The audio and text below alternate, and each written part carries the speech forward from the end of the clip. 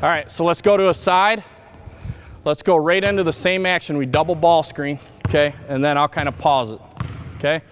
Hit the roller, roll. All right, now roll, come down to here. You want a space, a lot of space outside. Come down, set a screen for him. Now you're gonna come off of it. And what a Euro screen is your butt screening him, so he's coming off of it and your shoulders are to the hoop. Because if they cheat it, now you're just coming back to the ball. That's how you can get right in here for a layup. Does that make sense? And then also too is a lot of times he's wide open for a jump shot. Last night I watched the Golden State Warriors and it was kind of a weird situation, but they ran an action and Steph Curry ended up being a screener and he popped and he was wide open for a three, the same action. All right, here we go. So you come off of it, he comes down, good. Yep, wide open for a shot, okay? Good.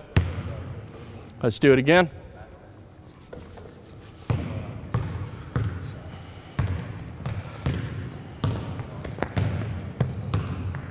Yep, and then you want to come to the ball though, showing them hands. So a lot of times, think about it in a game, so if they switch that down screen and your hands are to the ball, you got your guy behind you, so he's switching, now you have him behind you and you're coming right to the ball on it. All right, here we go. Let's do it again.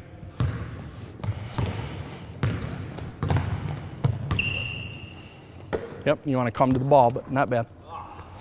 All right. All right, let's go to the other side with it.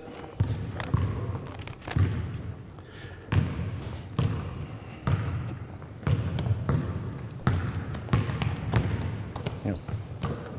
Good. The other thing too out of it too is, I mean, I've watched you guys play. I love how you guys curl and pop in your offense a lot of times. So you can also, the guy that's coming off that screen can really curl it too. I mean, that's another option out of it. All right, here we go.